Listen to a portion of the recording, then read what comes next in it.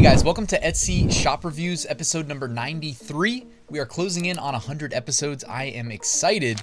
We'll get there in 2024. Anyways, today we're reviewing a viewer-submitted Etsy shop to see what they're doing well and what they can improve upon, and we'll all get better together. So let's get to it. All right, the Etsy shop we are looking at today is Giggles to Be Gorgeous with 65 sales, average 5-star review on those 65 sales. Well done. Nice use of the banner there, advertising the 25 to 40% off sale. And we can customize all items. So they're willing to go above and beyond with offering personalization, even if it's not enabled on the listing, I assume. The welcome message, hello gorgeous, your holiday gift ideas are here. You got the emojis sprinkled in, personalized gifts. Don't see what you're looking for, just message us. Follow us on Facebook, don't miss a thing. Love to see that. Let's see if the group is active here. I'm not logged into Facebook, but boom. Yes, and you have 98 members, well done. That's awesome. Trying to build a little community there. So with 119 total products listed, you've generated 65 sales. That is well done. Also, immediately at a glance, just looking at, the designs, I just want to say compliments. This to me is the Etsy vibe, right? And that's just my subjective, personal opinion. But this is the Etsy vibe when it comes to design. We did a shop review last week of a brand new shop with only one sale. And one of the biggest knocks I had on that review was I felt like their designs were optimized more for Amazon than for Etsy. So I do like that, hey, context matters. We're here on Etsy. I feel like your designs are optimized for this platform. Context, it's holiday season, winter, Christmas, etc.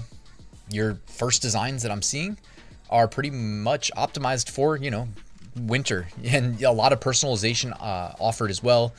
The personalized is the first word in their title.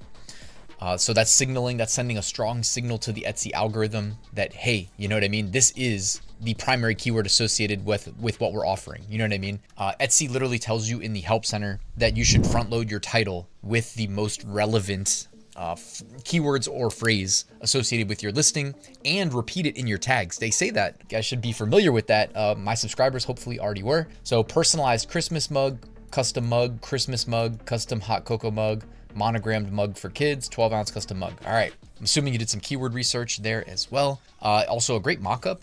Definitely festive. Got the, the hot chocolate in there, the peppermint, the marshmallows. So really well done. You've got a video, got some additional mock-ups here. You've got, what is that, like purchasing instructions or returns and exchanges, got you. What's the process? Boom, boom, boom. I love that too. That looks really nice, however you made that. Definitely well done. Nice little touch there. I'm going to venture a guess that you're going to do well, not only this holiday season, but over time, you know what I mean? With what feels like a nice, consistent, like in terms of the presentation to the end user. It just has that Etsy vibe beyond the design. You know what I mean? Just it looks like you're hand holding the customer from start to finish, to the checkout. You're clear about the returns and exchange policy. You're clear about adding personalization. That's going to yield, it's going to lead to a lot of happy customers. So I think that's really well done. You also got your description written out. I love that you're using emojis, kind of making it easy to scroll and scan. You've got some, happy customers dropping you photo reviews. I don't know if you're doing this because the only way to know is to make a purchase. But, after people purchase from you guys, you can message them, hey, you should have received your product by now. If you're happy with it, do you mind leaving us an honest review? See what I did there? If you're happy with it, leave us a review. If you're not happy, then you just make it right. Don't leave us a review though. You get what I'm saying? You only want the positive reviews, right? And also, of course, you can, automate communications using Everbee email. Makes it very easy to do. So anyways, let's see what else you've got. You got some other types of mugs. You've got some sweatshirts. I think these sweatshirts look almost like too nice. They look almost like they were like AI generated. I'm not saying that I think they are. I'm just saying that like the smoothness of the sweatshirt. I wonder if whoever shot the photo of that mock-up like combed it or something or like ironed it. You know what I mean? Have you ever seen mock-ups that were like that flat? That's insane. I mean, they definitely have like a piece of cardboard in there or something, right? That's crazy. Whoever did that is like seriously driven to get photographs of the perfect mock-up. That is crazy. Again, too, nice design style, even though it's simplistic.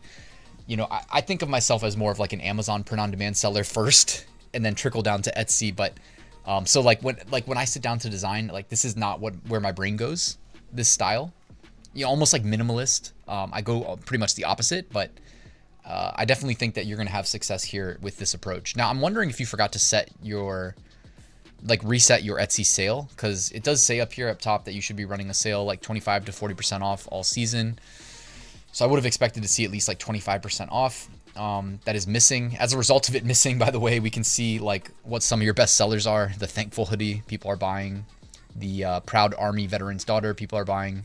Not to put you on blast, by the way, but I mean, it is what it is. I didn't plan on this, right? Softball Mom's doing well with the custom number on the back. Love that idea, by the way. You know what I mean? Making it like the matching jersey for the mom almost. Using like a clipping mask there on the number, making it look, you know, nice little vibe there. These designs are really nice. Like, not everybody has the eye for design. It looks like I don't know if it's two people that own this shop, because I did see two, you know, behind me here, two little anime characters. So either way, well done though. You know what I mean? It's not just the mock-ups, obviously. It's not just the research, it's the design and the mock-ups, you know, it's all the above. It's pricing too, which is why, you know, when you reset that sale, it'll probably notify everybody that's got something in cart, and hopefully it drives some, you know, immediate sales. I had somebody join my private community earlier today, actually, of the day I'm recording this, and they're absolutely killing it on Etsy, almost $20,000 in profit in October. And they really talked about a few things. I won't give up everything, but they really urged everybody to split test.